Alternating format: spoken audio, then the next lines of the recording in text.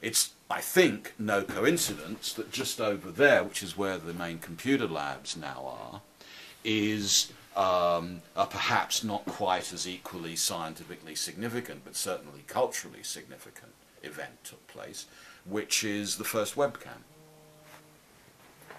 Right. To all intents and purposes. Is that you?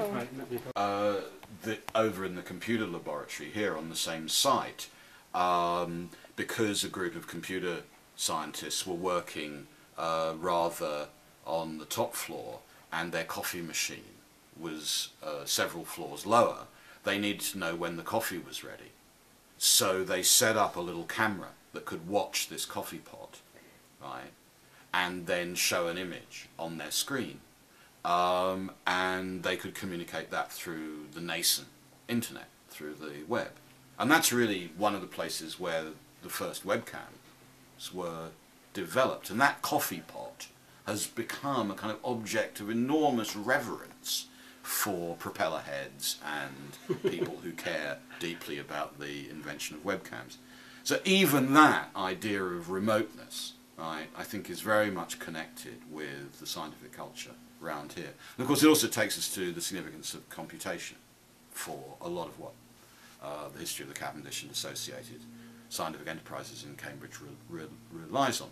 At exactly the same period, but exactly the same period when the new museum's site here was being established in the 1820s and 30s, a Cambridge mathematics graduate, well he hadn't quite graduated, but a Cambridge trained mathematician, Charles Babbage, was working in London on one of the first most important calculating machines, his difference engine, which was designed and in part built in the 1820s and 30s.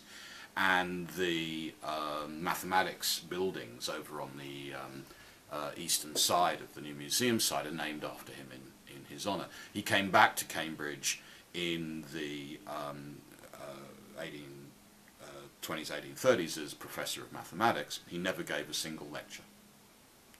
He used to commute from London to Cambridge to examine candidates, but he never taught anybody.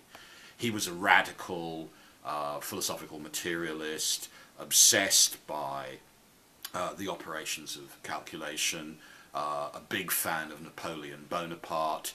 He thought that after the forthcoming revolution, which he prophesied he would become Archbishop of Canterbury, and he believed in life peerages, the abolition of the monarchy, life peerages for scientists, a reformer in all sorts of ways, incredibly unpopular in the university and the conservative parts of the university at the time. But I think in a very real sense he can be taken to have laid the foundations of a whole Cambridge tradition in computation and thinking about computation. Above all, I think, thinking about computation in operational terms. Right? Because for Babbage, the way in which his calculating machines worked was the same as the way the human brain works.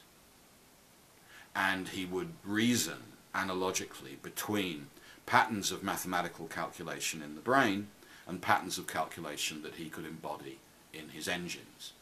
And I think that's been a really dominant theme in Cambridge computer science ever since. So on the one hand you have great Cambridge mathematicians like Alan Turing at King's College and then working at Bletchley Park during the war, during the Second World War, who for a number of different reasons sees a very important relationship between the way in which computation proceeds, first of all, the way in which intelligence works, and the way in which mechanical and then electrical and then electronic computers function, right? And the question is whether these are metaphors or whether these are experiments. So when in 1949, 1950 at Manchester, Turing writes his famous paper on computer intelligence, it's very important to remember exactly the kind of claim that people like Turing are making. What Turing was arguing, and in doing so he explicitly refers to Babbage at great length, right? So he's drawing on Babbage's argument. What he says is, imagine that you have a game. Let's call it the imitation game. Right? And in the imitation game, you have two players, one of whom is a man and one of whom is a woman. And they are to communicate remotely. So again, that theme comes in, that theme of remote communication, I think is fundamental. They are to communicate remotely with a judge, right? Let's say using email, teletype, something like that. And the judge has to decide which of them is the woman. So you have a woman and a man pretending to be a woman. And the judge has to tell which of them is the real woman by asking them written questions and getting answers. That's the imitation game. Now, says Turing, take the man away and replace it with a computer. So what the computer is doing, and people often, I think, get this wrong or overlook this, is the computer is replacing a man pretending to be a woman. The computer is not replacing a man, right? And Turing says the computer will be intelligent if it wins the imitation game. So the computer will be intelligent, will be judged to be intelligent, if it can convince a remote judge at the other end of the wire that it's actually a woman, when the judge has to tell which is the woman, right? And I find that extremely interesting, because what Turing has done is to restrict the conditions of what counts as intelligence. Not to being human, or behaving like a human, but to winning this very complicated gender-bending game, right? And I think that does go back to the Cambridge tradition of computing, in which it's operationalist. You give the human, or the operator, or the machine, or the computer a task. And if they can successfully discharge that task, then they can be judged to be, in this case, intelligent. So I think there's something very, very interesting about that particular view of computer intelligence and remote communication.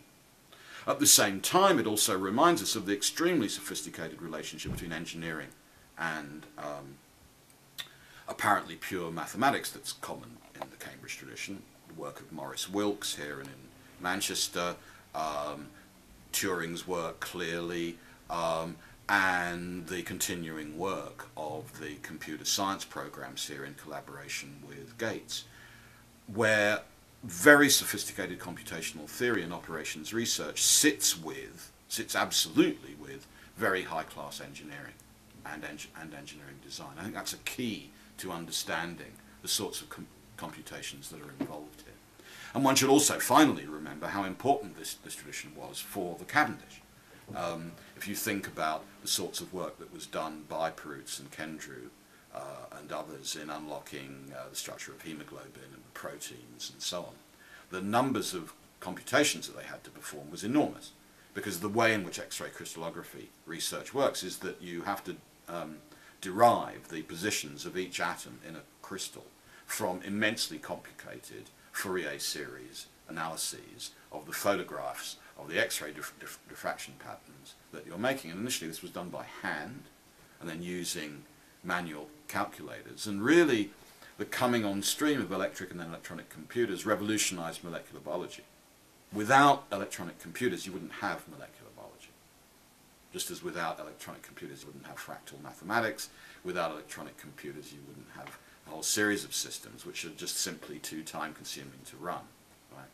And I wonder if there isn't an interesting relationship between the role of computation in sciences like radio astronomy and molecular biology and their view of remote sensing that seems common to these new sciences. It would be an interesting question.